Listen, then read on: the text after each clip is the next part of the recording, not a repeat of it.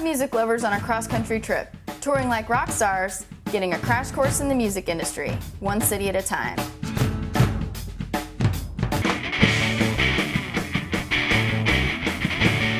I was just so excited to go to New York City because I'm in love with this place and want to move here. Oh, I'm always excited about coming to New York. It's a great place. It's a great city.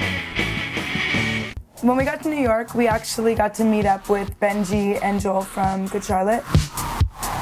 Hey, we're gonna meet some rock stars and whatever they can tell us, you know, I'm gonna be soaking up like a sponge. When I found out that we were gonna get to meet Good Charlotte, I was super excited. So let's try and switch this up, have a little bit of fun, because we've been doing a lot of interviews too. Let's have fun. Yeah.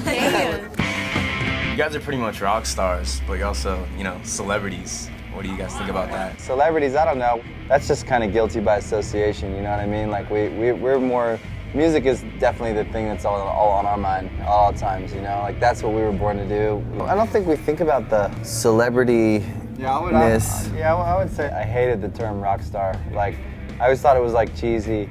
And then I had a conversation with Billy Joe from Green Day. You know, he was like, don't be ashamed to call yourself a rock star. This is what we dreamed about, you know, this is what we do. So like y'all have been in the game for so long and you've seen like bands and artists come and go, and like y'all are still doing it big, because we came here and we saw like a line just circling around the place. So yeah, like what's the key to longevity? Like always work. Always work? Never take a break, ever. That's just the key that we've seen every year. New artists come and go. Every year there's like those artists that have the hot song that will be doing the Christmas shows, and we'll meet them all. And then some years you come back and some of them are still around, some of them are gone, long gone. You just gotta keep working. Any other words of advice you could give to us? The number one thing you have to do is believe in yourself. That's it. I mean, you definitely will have so many people tell you can't do it. I mean, we had everyone tell us we couldn't do it. I mean, statistically, we shouldn't have, because, you know, we came from a place where, you know, there was no way a band from, you know, this town we were from was ever gonna get discovered. But, you know, we just believed in it, you know, and one thing led to another, and, you know, you never know how it's going to happen. Definitely, like, the highlight was meeting in Good Charlotte. I think the best part about hanging out with Benji and Joel was just to find out that they're good guys. It really set in stone the fact that we all need to do what we love. We got to go to Fearless Music Studio. I'm Jamie Lamb. I'm the executive producer of Fearless Music, which is a television show showing artists, young emerging bands that come play on our show live. And today you guys are going to take the place of all the Fearless Music staff. Yeah. So let's get you guys started. We got to play kind of like behind the scenes camera crew. This is a major part of TV performance. It's the cameras.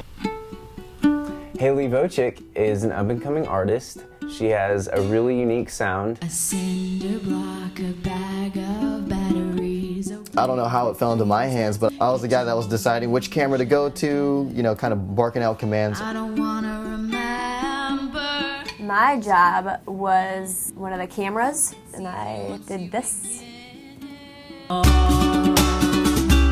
Shooting Haley Vocic was pretty different, but it's almost like playing a video game with like a joystick. It's actually harder than like you would think. Awesome, guys. That was really good.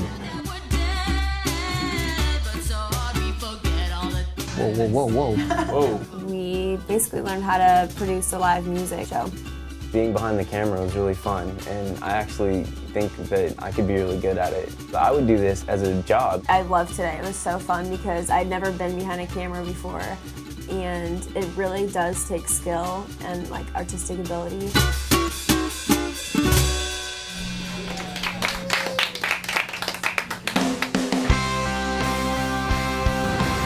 I loved my time in New York. New York's a badass city. What a way to go out. New York City, where it all started. Packing up. Packing. It wasn't fun packing up everything because, you know, it's not going to be easy to say goodbye to everybody. I really am going to miss you guys.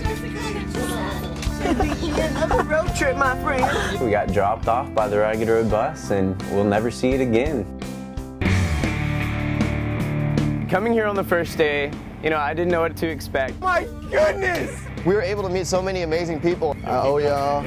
I've definitely learned a lot about behind the scenes And I think it's really important for an artist to understand that. I guess I learned that I need to have a little bit more confidence in who I am and what I'm capable of. I learned that you gotta put your work out there. I need to keep writing and take control of my own career. I want to start working with a company, hopefully on artist development. I want to perform live around Chicago. I know now more than ever that I want to do music. I want to start throwing tracks out there. I want to start recording. You know, I'm ready to do work. I got an internship with Jeff Blue, so when I go home, I'll be doing something really awesome. One of the things I want to do when I get home is think about what I want to do. Obviously Nashville's at the top of my list right now. Ragged Road was one of the best experiences and opportunities I've had in my lifetime. We drove all the way across the country in a bus, and none of us are tired of each other. Like, I would do it over and over and over again. If there's another Ragged Road tour, you better believe I'm trying out season 2. Miss a moment? Check out youtube.com/raggedroad to watch them all.